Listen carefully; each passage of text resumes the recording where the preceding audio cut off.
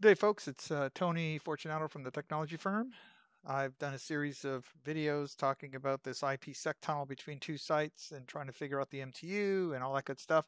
Now we're at the point where I want to change the MTU on a Windows machine. Now this particular machine is Windows 11, but all these commands work on Windows 10 as well. So what we need to do is a couple of PowerShell commands. So the first thing is go to the command prompt as the administrator or as an elevated command prompt, as some people like to say. And we're going to just type PowerShell. There you go. So from PowerShell, I'm going to put all these in the article so you can just copy and paste them as well. So netsh interface IPv4, show your subinterfaces. And there's my Ethernet 2 and my Wi-Fi. Now, it's obvious which ones you're using. So I am using my Wi-Fi right there because you see all the bytes in and out. The other ones have 0, just if you had to figure it out. So good.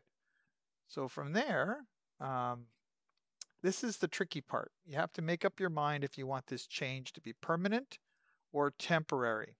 Oops, I don't know what I just did there. There you go. So the command is quite simple.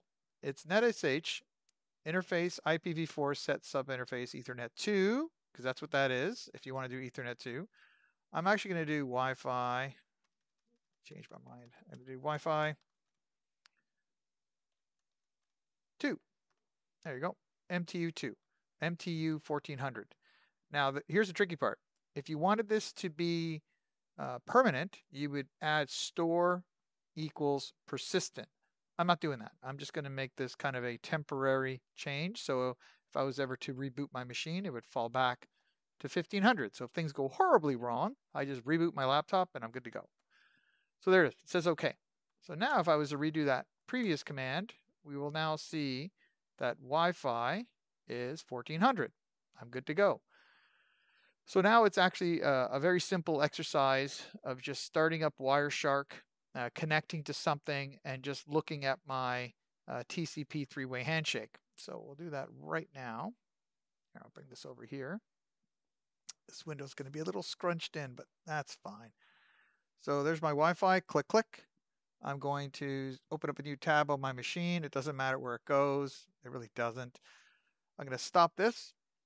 I'm going to do a find packet, and I'm looking for SYN in the string of the actually packet list will work.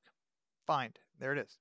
So if I just right click on any one of these, I can just do a conversation filter for TCP, and there they all are. So since and ACK. So what I want to do is just scroll over, and I want to see what my MSS is. So I did 1400, but then obviously there's 40 bytes for TCP headers, so it's down to 1360. So that's 100% correct, and it worked.